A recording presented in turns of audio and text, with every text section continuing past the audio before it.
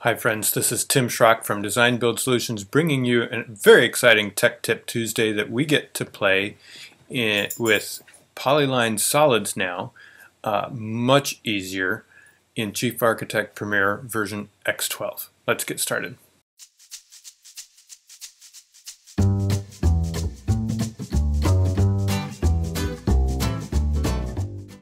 I'm super excited about this option here because of this case right here in garages.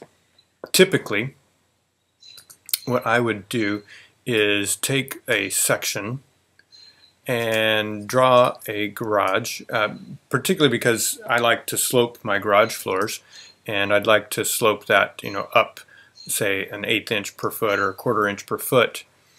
And I would have to draw this in side section at 1/8 per foot. I still will have to do this, but you'll see the difference here. I'm going to do pitch, change the numbers to pitch, and or I would have to, I could do the math if I wanted. I'm going to do 1/8 start point, like that. It's going to flip it just like that, like it typically does. And there we go. And then I would draw a polyline rectangle here, make this a closed polyline, and extrude that over the width of the garage. And that would be the shape. I couldn't change it unless I was in a side angle elevation view looking at the same side that I drew the polyline solid in. Now with version X12 that changes. I'm going to, first of all, I want to find out the floor height. Floor's at -96, so I'm going to go back down to my foundation plan and do my I could do it a couple ways. I could just do a polyline solid, a slab, or a polyline solid. I'm just going to do the polyline solid here and drag that right there to the extent corners of the interior corners of the foundation plan. I'm going to open that and give it 4 inches thick, and the top is at -96.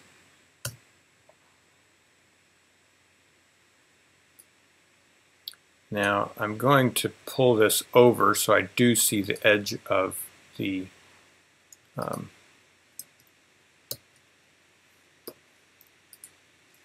let's make sure that layer's turned on, right? I need that to be in a different floor other than CAD CD plan. So let's go to CAD default, which that should be the default layer anyway, so that I see it here in this.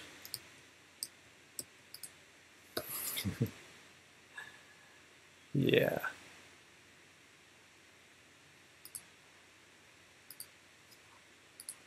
Let's go to working plan view. Make sure I'm at, absolute, not from finished floor. There we go. There. Now, I drew this in plan view. Before X12, I couldn't change the shape except unless I was in plan view. Now, I can be in any elevation view, plan view, etc., and change the shape of this polyline solid. So in the elevation view, I've looked at this. I'm looking at the side of the slab. I'm just going to grab this corner. I selected that slab, and I'm going to grab this corner and pull it up to my construction line. I'm going to delete that construction line. There we go. Go back to plan view, and I'm going to extrude this out over here. Now, you can see that it is sloped from end to end, from front back to front. Now in this view, top view, I could pull it back like I typically could, and I'm going to delete this surface of the garage slab so that we can see the edge of that slab. Now here's what I'm talking about. I can grab this edge of the side edge of the slab, not just the top edge, the side edge of the slab, and I can adjust that any way. I could make it like this if I wanted. I could make it like a pyramid. We've never been able to do a pyramid that easily. I'm going to undo and go back and pull this over. So now in my 3D elevations, in my sections, etc., it all looks proper. I'm going to switch to this, bear with me for a second, and we'll play around, okay? All right, so here we've got this slab. I'll show you quickly. I've just created a cube, 30 inches by 30 inches by 30 inches. Let's say I want to make something really whack out of it. So I've taken an elevation from the right side and from the top side, and I'm going to adjust this.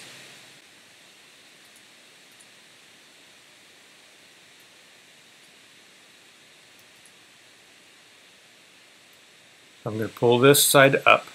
This is my right side. Let's pull that up 18 inches. Maybe 15 inches.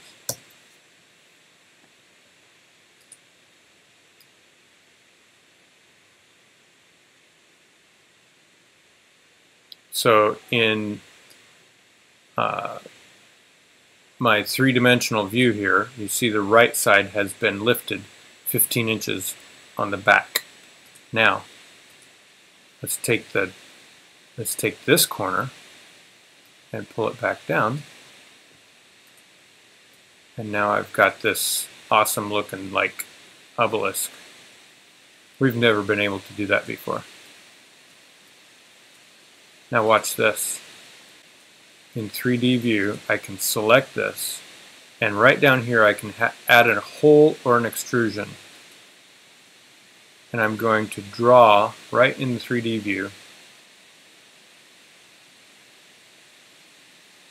Now, as I draw that elevation, what do you call it? Square, that rectangle. Can you see the temporary lines right here on the screen? I can pull it forward and make an extrusion. I can move it backward and make it a hole all the way through. Now I can only do that on flat surfaces, perpendicular to the surface. I can't do it on two surfaces. I can extrude. I can make a hole partially through if I wish, like that. See, it stopped. Ooh, can I do this? Yeah, I can even make that hole go through. Oh my goodness, this is so much fun. I'm going to take this and make it go all the way through the. Oh my word! Look at that. This is so much fun, right?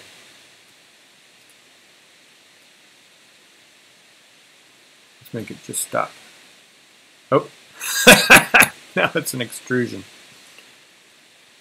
No, oh man, I've done something crazy whack, right? I just did undo.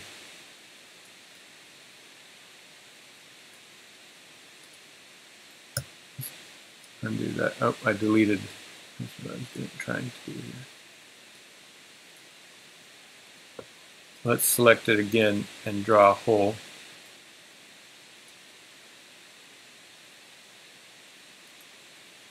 I can take and just, I can only do it perpendicular to the surface that I've selected. But I can also rotate this object right here. I can rotate it about a user-defined axis, like the x-axis, y-axis, z-axis. I can extrude an object. Let's say I wanted to extrude this. Let's get this back in the proper orientation here. So yes, this is the front. The right side is up, left, yeah, there we go. Okay, so if I want to extrude this, let's go X delta 30.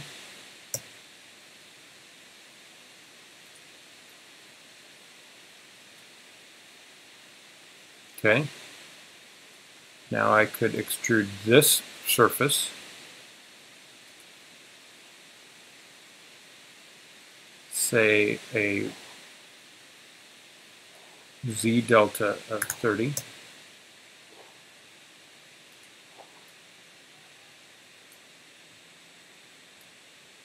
Now I've got a really wild looking object.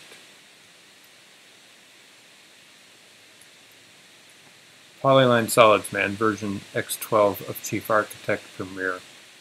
A lot of fun. Hope you enjoyed this fun little tidbit today. Have a wonderful week.